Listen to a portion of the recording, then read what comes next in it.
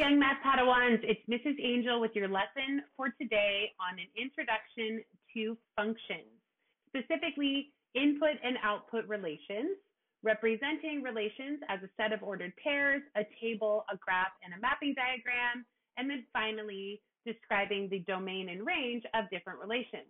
A lot of algebra is the study of functions, linear functions, quadratic functions. So we want to make sure that we understand how all of these work before we start getting into more of those complex functions. So grab some notes and let's get started. So the first vocabulary word you're going to learn here is a relation. A relation pairs each input with a specific output. Think about how you are related to different people in your family. You're related to your sister or your brother in a different way that you're related to your aunt or your uncle. The same works in math. Each input has a very specific relation to its output. And then as we'll learn later on, some of those relations are also called functions. So what does this look like in math? Well, your inputs are almost always going to be represented as x. So think of an equation, maybe something like y equals 2x plus 1. The x in this case would represent any number that you want to input, and that's where the word input comes from. And that would produce what's called an output, which is normally your y value. So for example, again, if I inputted 5 for x here, 2 times 5 is 10, plus 1 is 11, which means that my output here would be 11. And that's how the two are, quote, related to each other. So what happens between these two is called the relation. So the reason why these are related is going to change based on the function that you're looking at, linear, quadratic, exponential, etc. So in our example here, we chose to input 5. Our relation was to multiply by 2 and then add 1, and then we had our output 11. So in math, you're going to see a lot of different representations of these relations. The first one we're going to get used to is called the ordered pair, or a coordinate x comma y. Notice here that there are parentheses around this. That's showing you that this is a very specific relation of input x and output y. So let's take a look at an example. Here I have a set of 5 ordered pairs. Can you give me the inputs and the outputs of these ordered pairs? Let's see how you did. So from left to right, I see that my inputs here are -2, -1, 0, 1, and 2. So I'm just going to list those out using what's called set notation. Set notation means that you use a squiggly bracket like this, and it's only those specific numbers allowed in those sets, kind of like an exclusive club for those numbers only. So my numbers were -2, -1, 0, 1, and 2, and then I'm going to close off the set. Those were the only inputs in this relation. My outputs here were 2, another 2, another 2, 0, and 0 again. Now, it seems kind of silly to list out the 2 3 times, the 0 2 times. We're just saying what was represented in our output. So in this case, there were only 2 numbers represented as our output, and those were 0 and 2. So I don't need to list them out over and over again to say that they were part of my output. Another thing that I did that you might want to take note of for later on in this video is I did order my inputs and outputs from least to greatest. So notice that I started with the least input and ended with the greatest input. Same thing, started with the least output and ended with the greatest output. Another way to represent relations is with a table. Now, the most common tables you're going to see are going to be vertical tables. However, you may also see horizontal tables. The X's, of course, are your inputs, and the Y's are your outputs. Let's take a look at an example. So here I have a horizontal table, my inputs X on the top, my outputs Y on the bottom.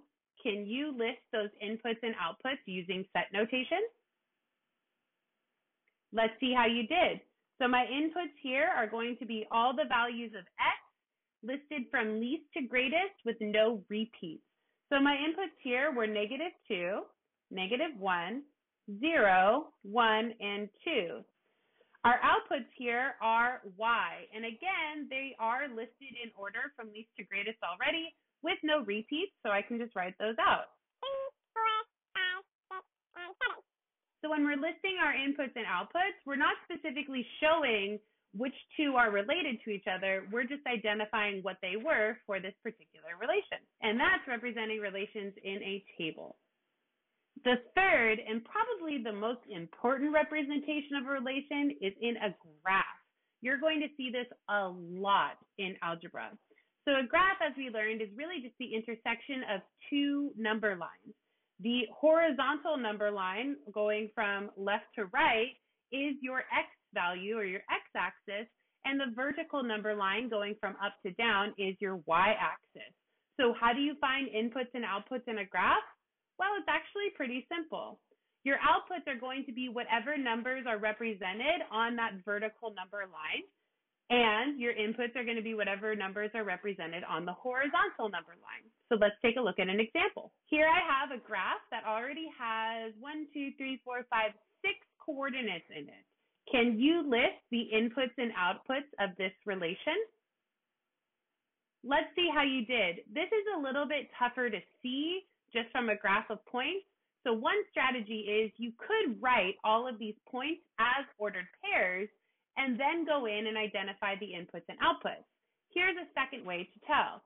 If I zoom in on this graph, I can see the inputs and outputs represented by each point. And I'm purposely going to go from left to right and bottom to top because I want to list those in order from least to greatest.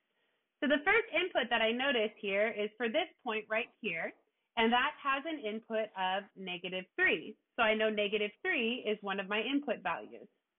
It looks like this point here has an input of -2, this input at a -1. We have a point at the input of 0, and then nothing for a while, and then a point at the input of 3, and a point at the input of 4. So we just found our set of inputs. I'm going to go ahead and put those in our set notation. -2, -2, -1, 0, 2, and 4. As we can see, they're already listed in order from least to greatest with no repeats. The outputs are a little tougher to read. Let's take a closer look. So again, zooming in here, I'm going to work from bottom to top so that I'm listing my outputs in order from least to greatest. So it looks like the lowest point here is this one right there. So let's take a look. This point has an output of -3, a y value of -3, which that's how I know that will be part of my output. This next point has an output of -2, no outputs at -1. We do have an output at 0 again. We have an output at 1, an output at 2, and an output at 3. So it looks like the only numbers not represented in our outputs are -4, -1, and +4. So let's go ahead and put those into our set notation. -3, -2, 0, 1, 2, and 3. And again, we didn't have any repeat values, and we listed our inputs and outputs from least to greatest. So this is what a relation looks like as a graph. The final representation of a relation is called a mapping diagram. It starts with two bubbles, one on the left and one on the right. Inside of the bubbles, you're going to see some numbers. On the left, I have -1, 3, and 11, and on the right, 4 and 15. So the numbers in the bubble on the left are our inputs, and the numbers in the bubble on the right are the outputs. But how do you know which ones go together? That's where these little mapping arrows come in. So arrows will show you which input is related to which output, kind of like a map. It's telling you where to go. The input -1 is mapped to the output of 4. So that's one of your relations. You could then take this and write it as an ordered pair. -1 is mapped to 4, 3 is mapped to 15, and it looks like 11 is also mapped to 15. All right, so here we have a mapping diagram, and again, the left side of the mapping diagram has your inputs, and the right side has your outputs. So can you list all of the inputs and outputs of this relation? This should have been pretty easy because your inputs were already listed in order from least to greatest on the left, and your outputs already listed from least to greatest on the right. So here, my inputs are 4, 5, 6, and 8. and my outputs 0, 2, 3, 4, and 7.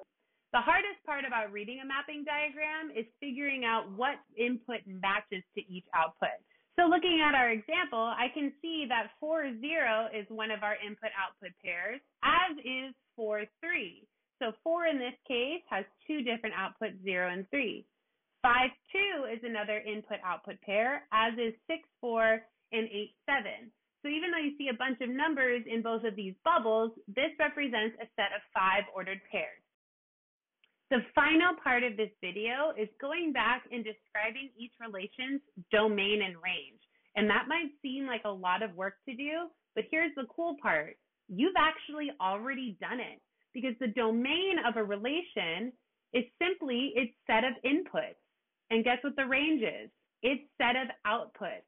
So if you look back at all of our examples, we already have this. We were just calling it inputs and outputs instead of domain and range. So let's just go back to our examples really quick and relabel that using this appropriate vocabulary. Remember example 1 with our ordered pairs? Well, we can now say that the domain were the values -2, -1, 0, 1, and 2, and the range was 0 and 2. And now we've done domain and range. Same can be said for our example on representing a table. In this case, our domain was -2, -1, 0, 1, and 2, and our range was 3, 4, 5, 6, and 7. We already did all of that work. Here's our graph, and once again, that work is already done. The domain of this relation were the inputs, -3, -2, -1, 0, 3, and 4. And the range of this relation were the outputs, -3, -2, 0, 1, 2, and 3. Done. Finally, our mapping diagram. Our domain here was our set of inputs, 4, 5, 6, and 8. You could label the set here as the domain. You could also label the domain as everything in the bubble on the left. Our range here were the set of outputs, 0, 2, 3, 4, and 7, or everything that's in the right bubble in the mapping diagram. So just to recap, a relation is how each input is matched or related to a specific output. There were 4 different representations we went over, and whenever you are asked to identify the domain and range, just remember, the domain is simply your set of inputs, and the range is simply your set of outputs. That's it for today's lesson. I will see you next time.